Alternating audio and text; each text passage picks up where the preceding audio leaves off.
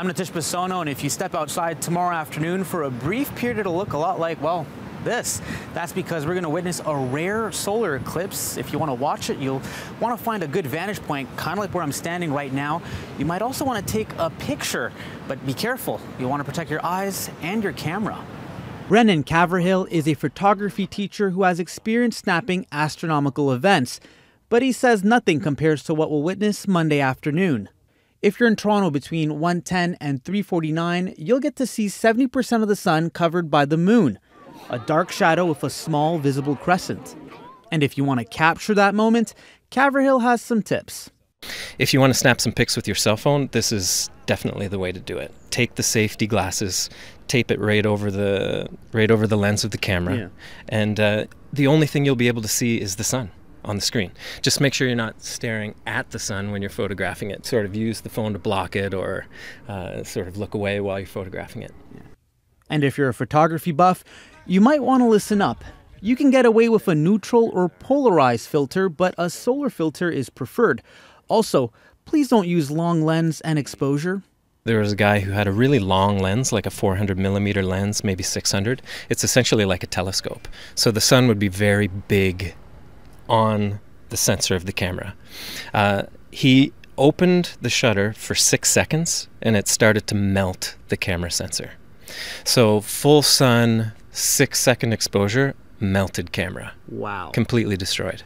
Of course, the best places to witness a total solar eclipse is in the United States, between Oregon and South Carolina.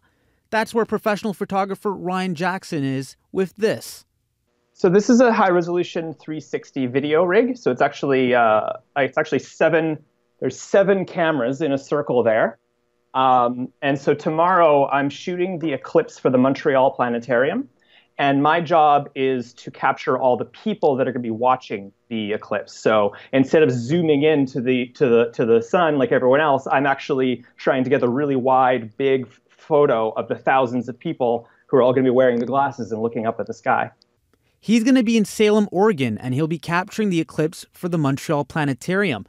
For him, the biggest challenge is timing. I've just quickly changed 7 cameras really, really quick, and then hit record 7 times in less than 2 minutes, because the eclipse is only going to last for 2 minutes. So it's going to be pretty stressful when it happens, but I will feel so relieved when it's done.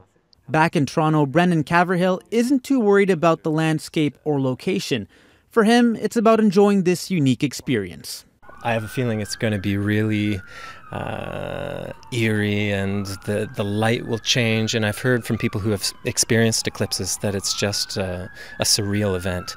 So the most important thing will probably be to take it in and really enjoy it, really be there. Make sure you take some time to put the camera down and sort of experience with your friends a really interesting and rare celestial event. Of course, there are several places where you can catch the solar eclipse. The astronomy team from the University of Toronto will be at the CNE ready to go with their telescopes. And if you're like myself and you can't make it there, not to worry. All you have to do is whip out your solar glasses and you should be good to go.